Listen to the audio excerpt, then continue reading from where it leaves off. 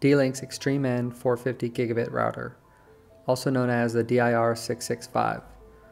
Let's see what's in the box. Inside you'll find the CD-ROM and other product documentation,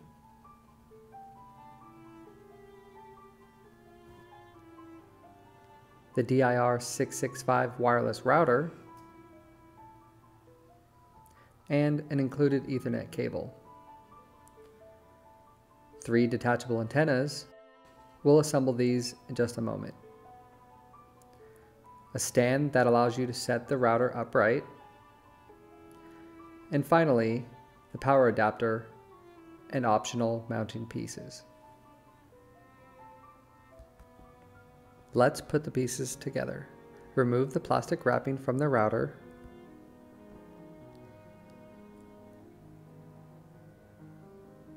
And also from the 3 antennas. Screw the antennas to the back of the router.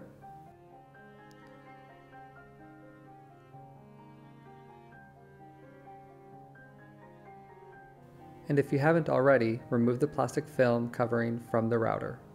You're now ready to install the DIR-665. But first, let's get a closer look at the ports on the router. Of course, you have the 3 antenna connectors, the 4 LAN ports, internet port, and USB share port, the reset button, and the power. On the side, WPS for easy configuration of devices, and finally power and network activity LEDs on the front. Somewhere near your modem, first plug the power into the wall and then to the back of the DIR-665. Connect the Ethernet cable directly from your modem to the port labeled Internet. When all the lights turn blue on the front of your DIR-655, you're good to go. But first, we recommend taking an additional few minutes to set up some simple security. Open a web browser and log into the router by typing 192.168.0.1 in the address bar. Leave the password field blank for the default.